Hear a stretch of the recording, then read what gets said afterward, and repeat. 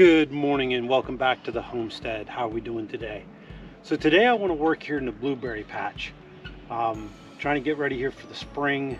Spring's finally arising. This morning it was 26 degrees. The sun's coming up.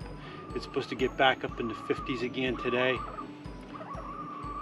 I mean, it is late March. We still have into early April here, but spring is just right around the corner. So when we first moved in here, they did have these blueberries planted for us. Now, however, the soil here, being it is so hard and compacted and just rock, what they actually did was they threw tires around and they planted the blueberry bush just in the tire. I didn't really like that at all. I wanted them actually planted in the soil. I didn't like the tires at all. I didn't want the tires around here. So the first thing I did was go through here. We pulled out all the tires and then we started building the soil around here. So what I do every spring is I will come in here and I'll pack this up with a nice layer of wood chips and a little bit of mixture of animal manure. The goat manure, you can usually use that pretty much right away. The goat manure, anytime I pelletize manure like that, you can use, rabbit manure, goat manure. You can use pretty readily, that it won't burn or hurt the plants. So today I'm going to go ahead and start cleaning up in here. Then if you notice that around the base of each plant, I usually try to put some rocks. That kind of helps the chickens, to keep the chickens from digging around here. So I'm going to go ahead and get started.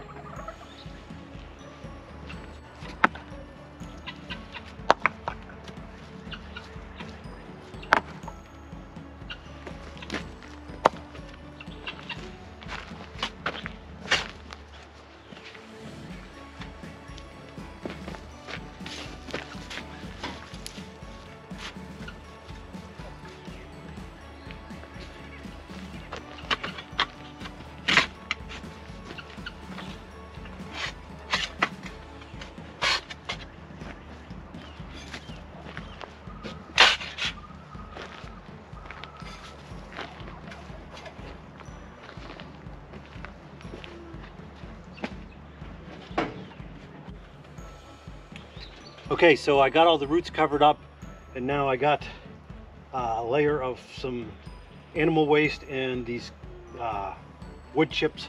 Now these wood chips here, actually, the one thing that you want to make sure that whenever you do have a homestead there, that keep an eye out for the electric company. They come around every so many years and they'll trim back all the limbs on the power lines.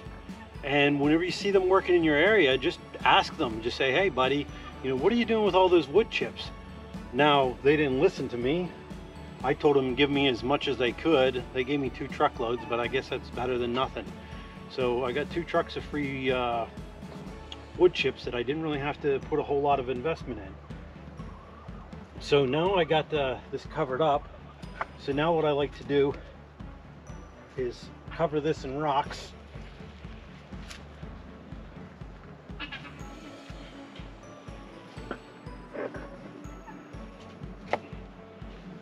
Besides suppressing the weeds, that'll hopefully suppress the chickens.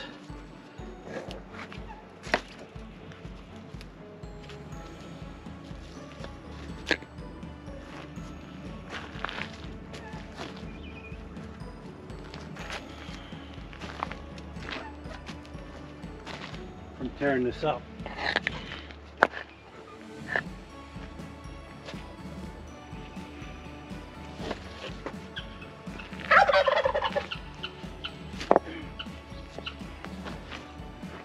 So now that'll help that plant out a lot, and I'm just going to keep on moving here.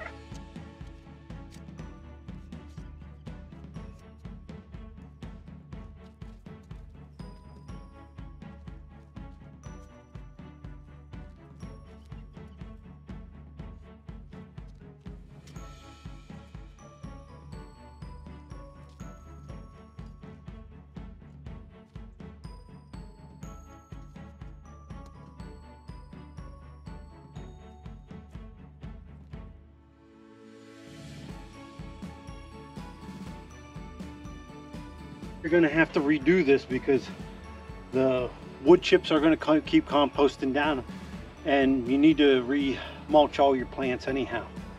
So this here is kind of a little extra effort to give these plants a good start here for the spring.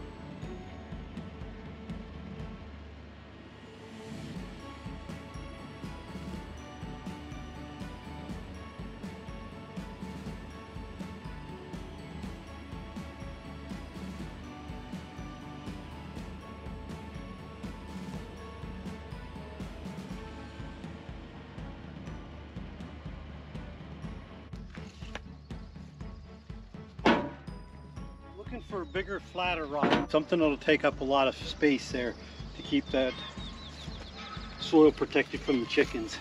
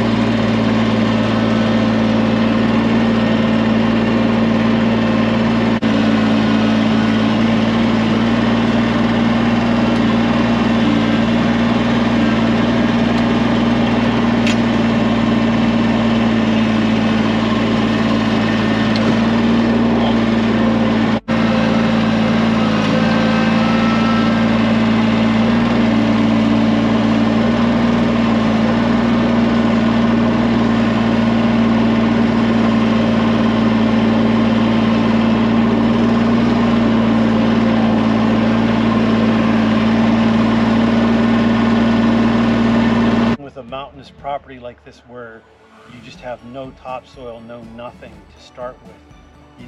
It's all important is about building that soil up. You have to work on building that soil up. If not, you have nothing. So here's this little hascap I bought last year. Now I bought this here. I can see that the little leaves here are starting to green up on this thing. So I want to go ahead and get this one taken care of next.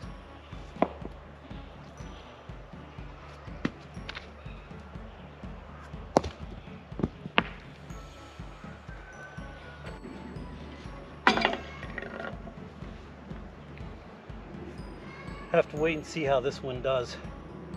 I don't see any new growth on it yet. One of the biggest problems is her male goat. We cannot keep him contained. He just spends this entire day looking for a way out of that fence no matter what, because he, unfortunately, whenever he was younger, she used to take him around the farm and stuff and let him do different things with her. And now that he's bigger, he thinks that he should still have free roam of the farm. And we fight about it all the time with him about keeping his butt in the fence, but he just doesn't listen. And like I said, goats are one of the hardest animals to contain, and especially one like him that is just so bullheaded and determined that he will get out every day.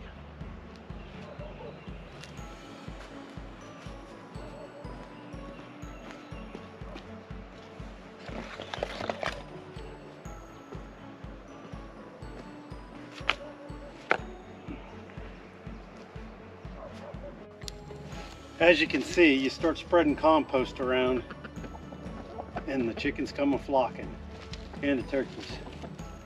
Everybody knows it's feeding time. They'll just tear everything up. But I'd rather have them out here running around free than caged up somewhere.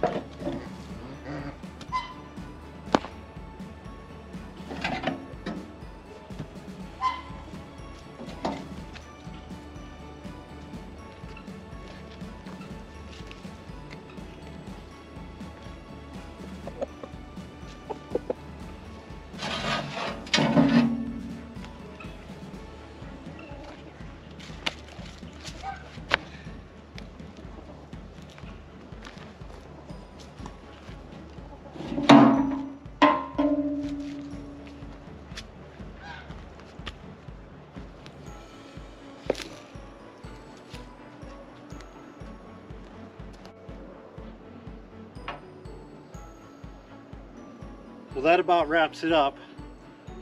I got about everything done out here. I mean, sometimes to build up the soil, it's a lot of sweat equity on getting that soil built up. And it just takes time and patience. So I'm going to go ahead and sign off for today. Again, thanks for stopping by the homestead, and I'll see you on the next one.